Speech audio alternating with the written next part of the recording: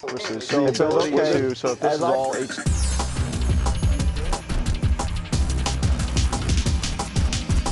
Hi, I'm George Crump, lead analyst with Storage Switzerland.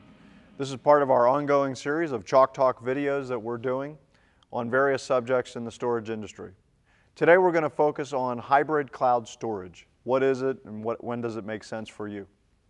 So hybrid cloud storage is another form of cloud storage that can be used in larger enterprises typically to get the best of both worlds between private storage and public storage. So let's kind of talk about that. First, let's back up a little bit. Let's talk about what public storage is, public cloud storage. That typically is storage connected via the internet or some sort of connection to a local data center.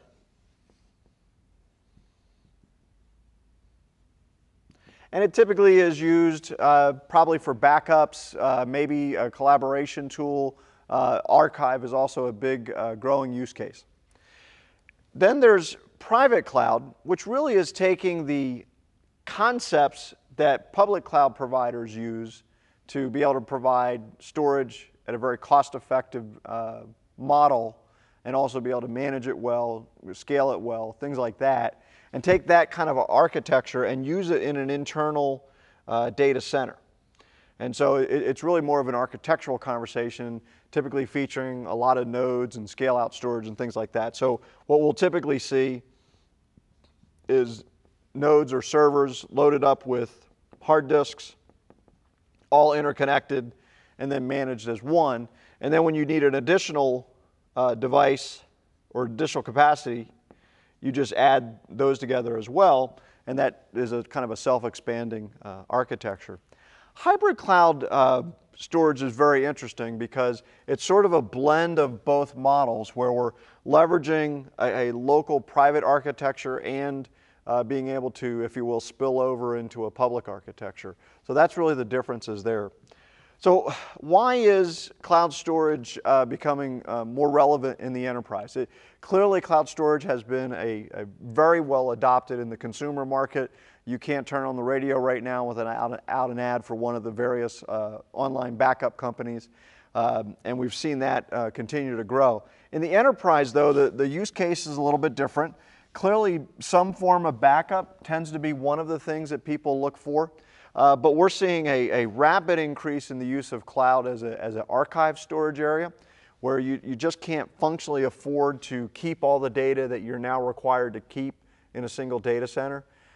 Storage is inexpensive, new data centers are not. So if you have to go build a whole new data center to store more stuff, that becomes a very costly proposition for you. So to be able to dump that, if you will, into a cloud provider becomes very interesting.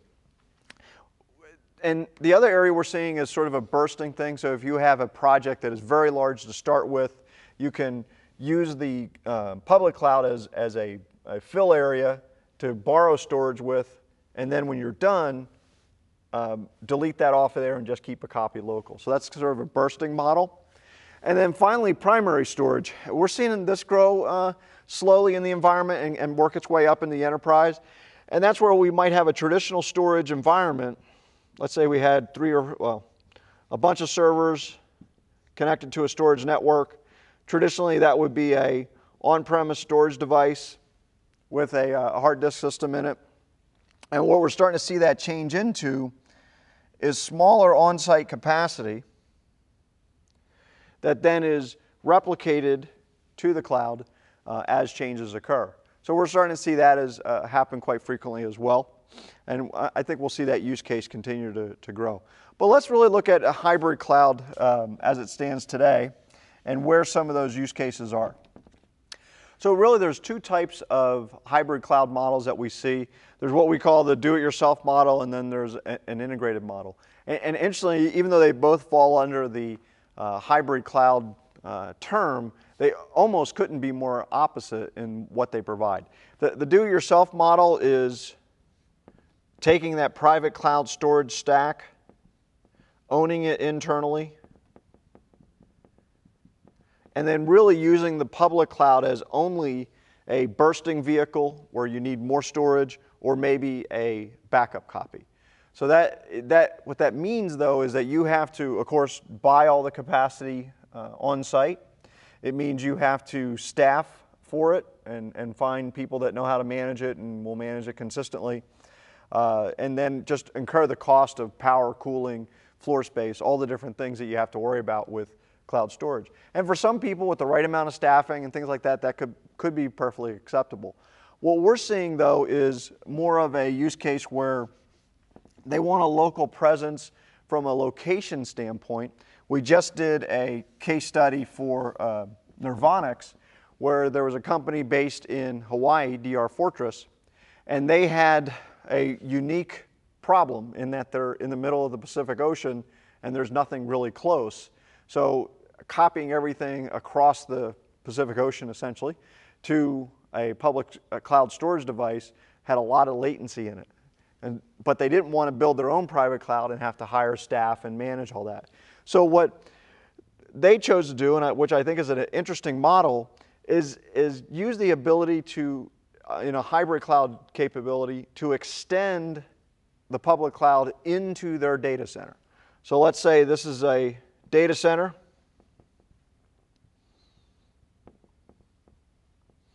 And you've got your normal stuff. What ends up happening is you put one configuration or node setup in your environment, and that essentially extends the public cloud into your data center. And what that allows you to do is have a local point of presence, but have it be fully managed, serviced, monitored, etc., by the public cloud provider's staff, instead of you having to go out, buy all those assets, right, and employ them and things like that.